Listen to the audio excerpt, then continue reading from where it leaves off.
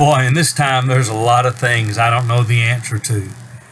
And people run up and they say, do you want to know the truth about COVID? Yes, I'd love to know. And they say, well, listen to this doctor. And somebody else says, don't listen to that doctor. They don't know what they're talking about. Listen to this doctor. Now, I've got friends who are doctors, and I have a lot of people in the medical profession, and I tend to listen to them. But I most appreciate the ones who admit, you know, we really don't have all the answers. Well, so how are we going to handle COVID? Well, you need to listen to this politician. No, not that one. I mean the one that's right.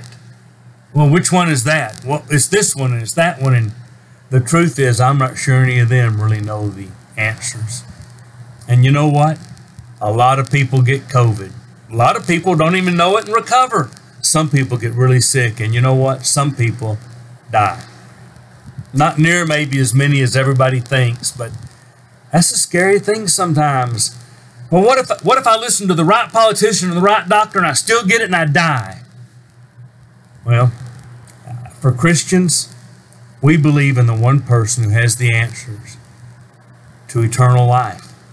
You see, for Christians, death is not the end, it's the beginning. You know, you're not the first person to say, yeah, but Jesus says some things, and I've heard, man, God says, and they do say hard things. Hard things about how to treat people, hard things about your relationships, hard things about following them. Things sometimes are not popular in culture. And I've heard people even say things like, well, if you have a God that says that, I won't follow a God like that. Well, if Jesus said that, I don't believe that, I'm not going to follow him. And you know what? You're not the first person to stumble over the hard things that God and Jesus say. In John 6, Jesus said some hard things, and some of his followers began to grumble, and some of them left when he said the hard things.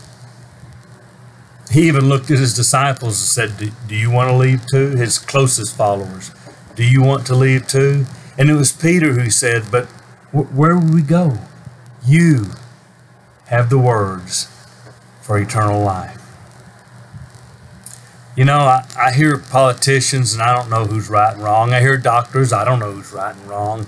I even hear religious leaders say things that, boy, don't seem to match up with what I read in the Scripture. But you know what? At some point, all I'm going to do is open my Bible, listen to God and Jesus, and do what they say, because they do have the words to eternal life.